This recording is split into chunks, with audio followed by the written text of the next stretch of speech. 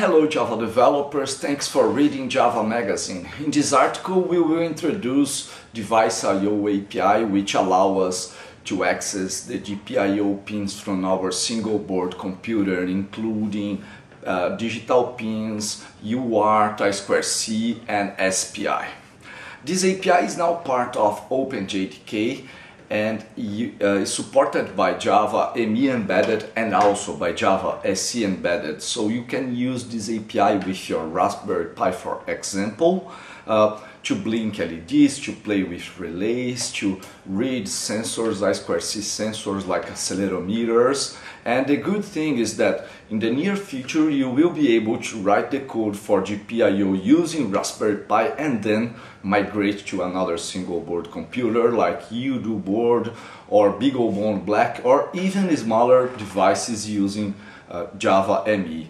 This API is part of OpenJDK and is supported by Java ME Embedded and also Java SE Embedded.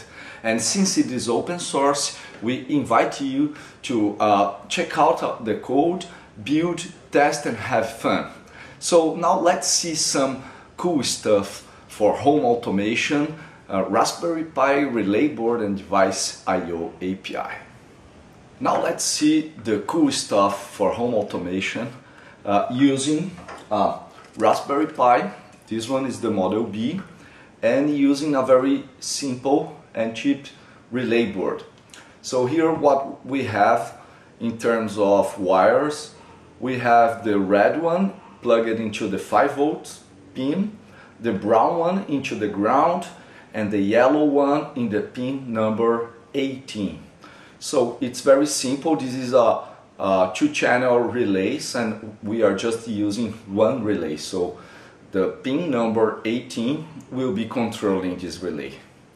And since we have inside optical isolation, if I turn on the pin, it will turn off the relay. If I turn off the pin, it will turn on the relay. So the logic is kind of inverted. So we have the same thing running in this nice panel. We call it Home Automation Hacking Panel. And we have everything red to see the code. So now let's check the code and see the running demonstration. So here we have our home automation class, which is a subclass of timer task, some instance variables, our constructor and the main method that will parse the arguments and will call the home automation constructor. And we also have here a shutdown hook, which will call the shutdown method and close the communication with our pin number 18 in this case. After doing that, it will call the instance.loop. Inside our constructor, we are just storing the variables in our instance and opening the communication with the desired pin number and scheduling the timer based on the arguments.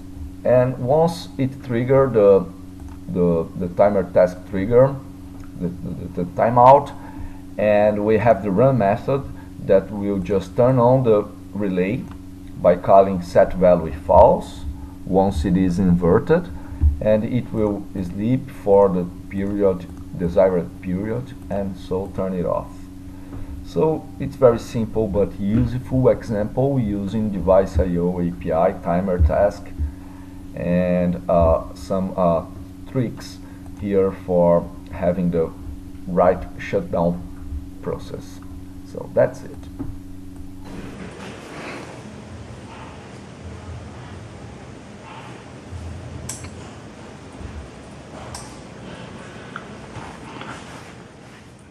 As you can see, we are running the code each 10 seconds to turn on for 2 seconds the relay and turn off. So that's the running example of the home automation Device.io example.